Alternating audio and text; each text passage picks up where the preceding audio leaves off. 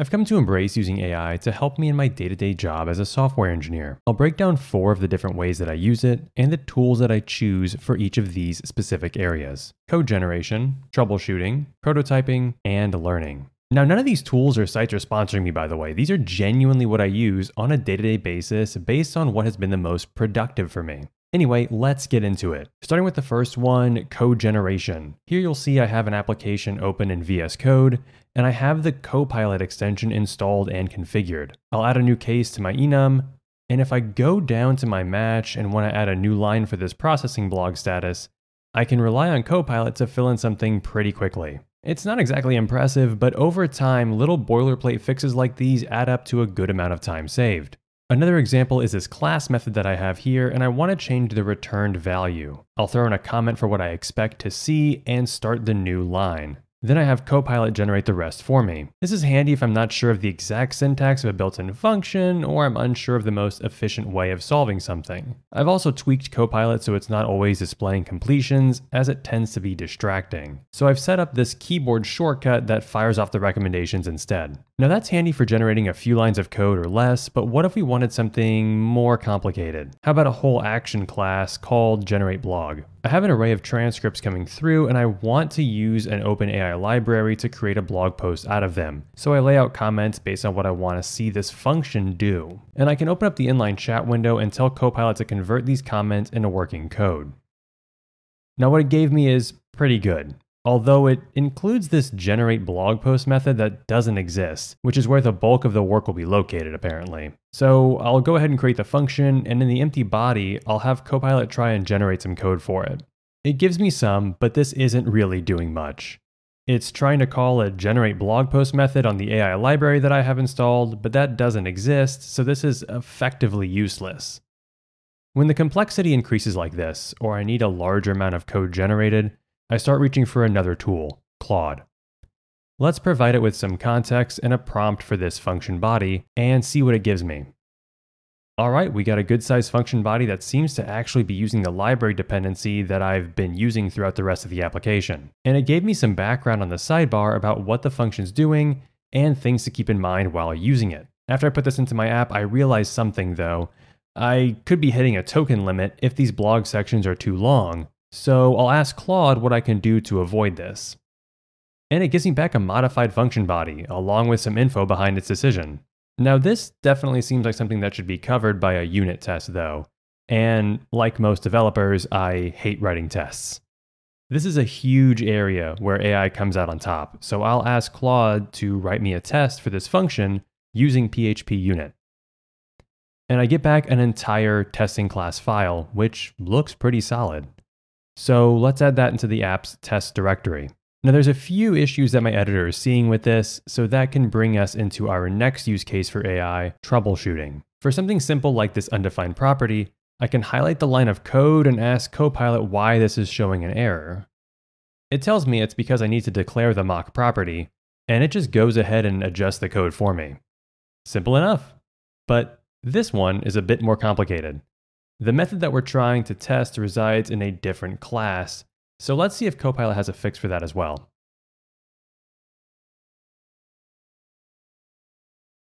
A one-line change and we're good to go. Now our test file is error-free. It's true that both of these cases were pretty trivial though, and might be identified and resolved in about the same amount of time as it took me to run these prompts. So let's focus on something just a little bit more complex. Like this open issue that I have for this app. It says that VTT subtitles aren't being spaced properly. I know in my app that this will be in the generate subtitles class. I'll open up Copilot chat in that file and provide it with the error and some basic context. Alright, it says that I can use strreplace on the output, creating a formatted transcript variable that I can use instead. That's simple enough, I should have thought of that. But wait, it's not a space that I need to add. Based on the ticket, it's actually a whole new line.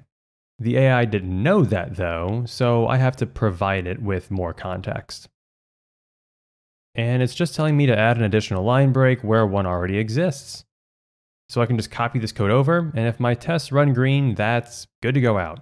Now for troubleshooting issues that are a bit more abstract, I reach for OpenAI's Playground. This way I can provide an overall system context with what's going on, as well as how I want the AI to act. In this example, I'm having problems with Docker, so I want the AI to act as a system architect who's well versed in containerized infrastructure. And then I ask my question. I get back a huge list of things to try to resolve my issue, 10 different items in total.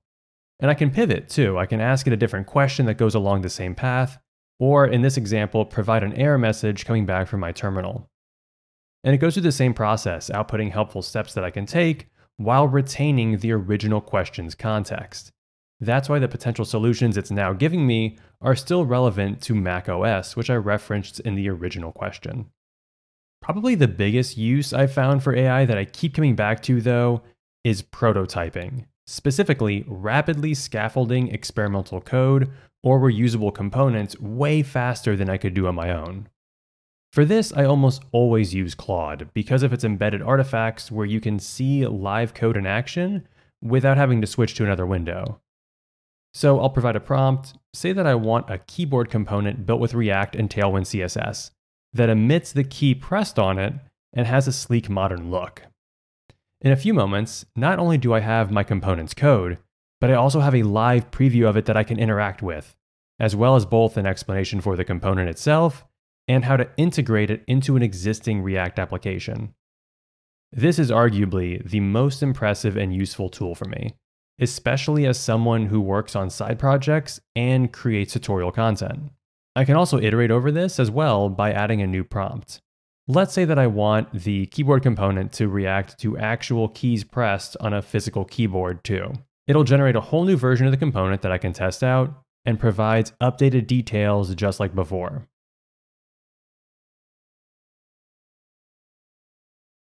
Something even crazier is that I can provide a crude wireframe like this one that I threw together for a video player platform, and ask Claude to generate the HTML for it. Just like before, it'll generate the entire code and let me preview it in this side window. Now, actually, there's an ongoing bug when it comes to using the Tailwind CDN though, so that's why nothing here is styled, and I have to switch to Safari to see some of these previews because of that.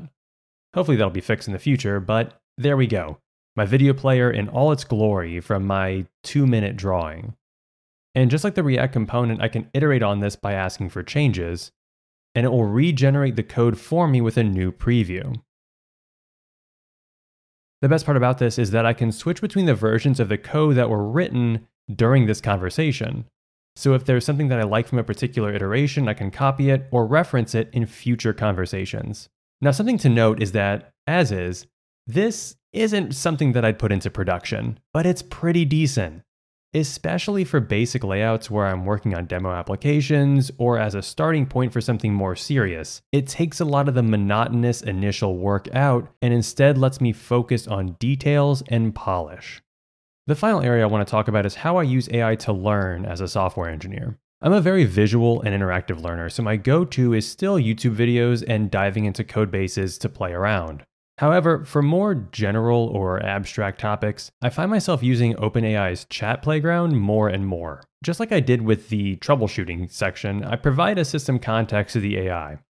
In this case, I want an engineer with more seniority than myself, who's good at being helpful and breaking down complicated concepts. Now let's find out more about dependency injection, a topic that has evaded my understanding for quite some time.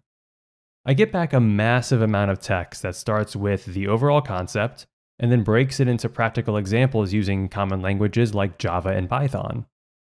I don't know these, and I could have specified a particular language, but this still gets the point across. Unlike reading blog posts or Stack Overflow questions about this topic, I don't have to go back and adjust my search if I want more details or to meander into a related topic. If I ask about service containers, for example, it'll continue the conversation and knowledge dump and pull references from the last topic, which is great because the two are related.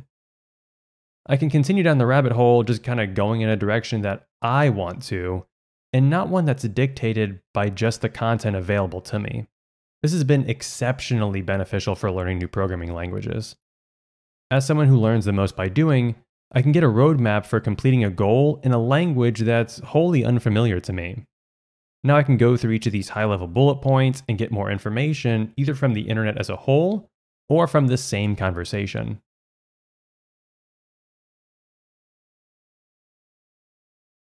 So yeah, that's how I use AI tools in my day-to-day workflow. I'm always looking for a way to increase my efficiency and productivity as a developer, and I stayed away from AI for a while because I thought it was lazy or cheap. But really, it's no different than using an IDE over a plain text editor. It's the next iteration of autocomplete or a helper. I don't believe that AI will replace developers anytime soon, and I have an article that I wrote talking about this linked in the description below if you want to read it. But I do think that if you're not using these tools as they become more and more common, you're more likely to be left behind by developers who do. If you have any questions about anything you saw in this video, please let me know in the comments below. And as always, thanks for watching.